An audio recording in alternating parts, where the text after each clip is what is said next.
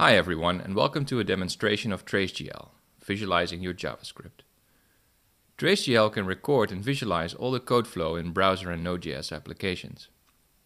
First I'm going to show you what tracing ACE looks like. ACE is a browser-based code editor and reasonably complex. So let's fire it up and see what it does. traceGL works by instrumenting all the code it serves, and all code flow is now logged from the browser on the right, via Node.js, to the UI on the left. The UI is split up into 4 areas. Top left we have the trace minimap, and top right we see the log of every function called. Clicking on a function will show the call stack in the bottom left and the code bottom right. In the code, all Boolean logic is marked, so you can see which code path has been taken. Red is false, green is true. You can see all the assignments, function arguments, and how many times a loop was executed. As you can imagine, logging every single function call can result in a lot of data. And to keep things speedy, the UI renders all the text using WebGL vertex buffers. Let me show you how the tracer responds when you do something in ACE. Here you can see all the mouse move events coming in. And when I'm typing hello world, you can see each key press being handled. It's almost like an oscilloscope, but for code. Let's zoom in and look at how a key press is processed in ACE.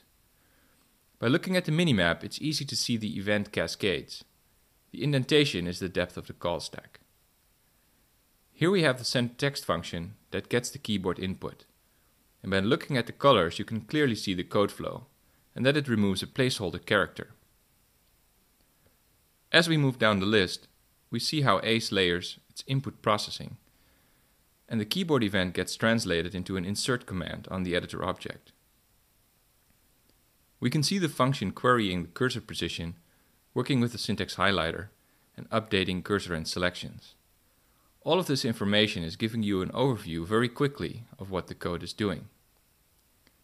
As another way to navigate the trace, there is an as-you-type search filter for the entire code flow, and you can search for any text that shows up in the trace.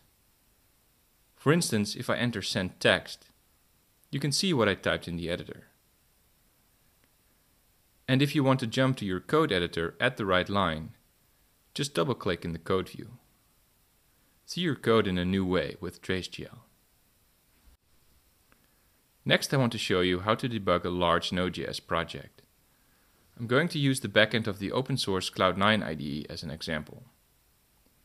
The command line has options to ignore files if you're getting too much trace data. Since I'm only interested in the Cloud9 code, I'm going to start it with nolib, which ignores all npm modules in tracing. Here you can see the backend responding to opening files in the UI. Let's take a look at how Cloud9 processes the console commands. I'll type ls and see what the backend does. Looking at the shape of the flow, you can quickly see where you need to be. Here the command is coming off the WebSocket callback and flowing through the command processing abstractions. As we scroll down, we see the shell plugin taking the call.